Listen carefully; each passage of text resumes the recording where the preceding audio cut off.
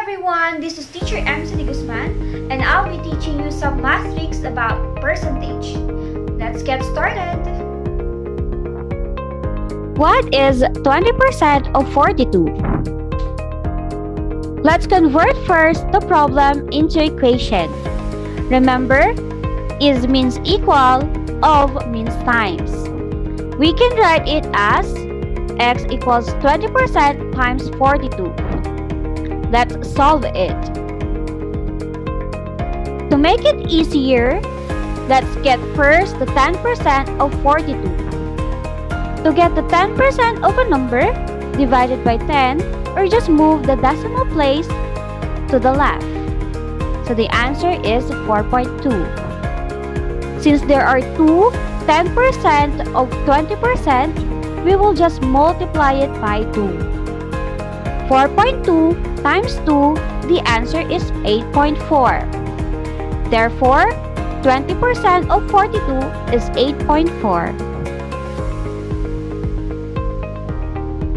What is 35% of 88? Change is to equal, of to times.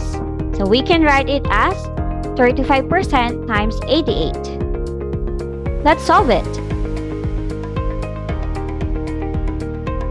First, we split 35% by 10% and 25%. To get 10% of 88, you will just divide it by 10 or just move the decimal point to the left.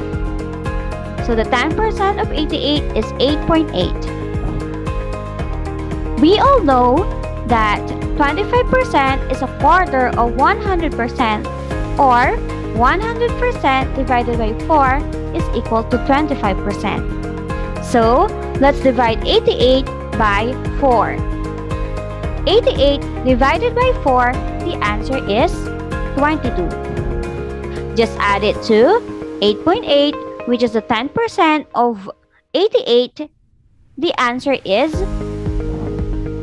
30.8. Therefore, the answer in 35% of 88 is 30.8. Let's find 16% of 24. First, split 16% to 10%, 5%, and 1%.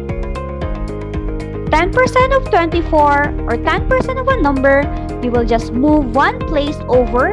The answer is 2.4. 5% is half of 10%. So just divide 2.4 by 2. The answer is 1.2. 1% of 24, you will just move two places over. The answer is 0.24. Add all of those together. The answer is 3.84. Therefore, 16% of 24 is 3.84. As some philosopher says, everything is mathematics. So learning some math tricks is helpful. I hope you learned something today. Thank you for watching. Bye!